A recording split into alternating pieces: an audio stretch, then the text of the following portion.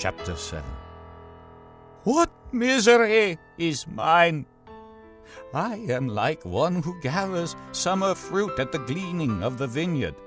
There is no cluster of grapes to eat, none of the early figs that I crave. The godly have been swept from the land, not one upright man remains.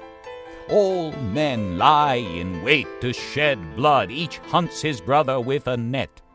Both hands are skilled in doing evil. The ruler demands gifts, the judge accepts bribes, the powerful dictate what they desire, they all conspire together.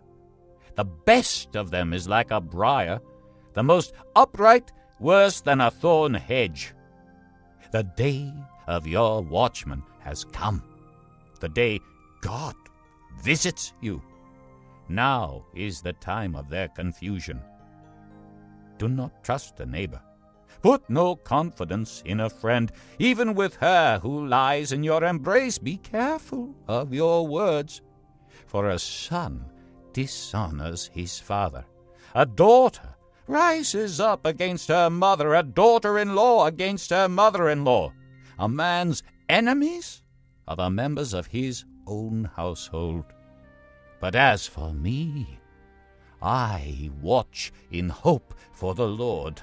I wait for God, my Savior.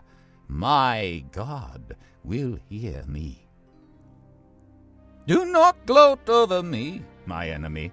Though I have fallen, I will rise. Though I sit in darkness, the Lord will be my light. Because I have sinned against him, I will bear the Lord's wrath, until he pleads my case and establishes my right. He will bring me out into the light. I will see his righteousness.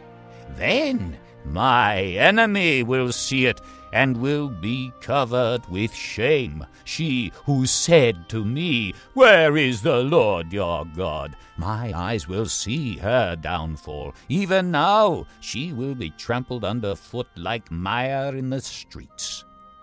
The day for building your walls will come, the day for extending your boundaries. In that day people will come to you from Assyria and the cities of Egypt, even from Egypt to the Euphrates, and from sea to sea, and from mountain to mountain. The earth will become desolate because of its inhabitants, as the result of their deeds. Shepherd your people with your staff, the flock of your inheritance which lives by itself in a forest, in fertile pasture lands.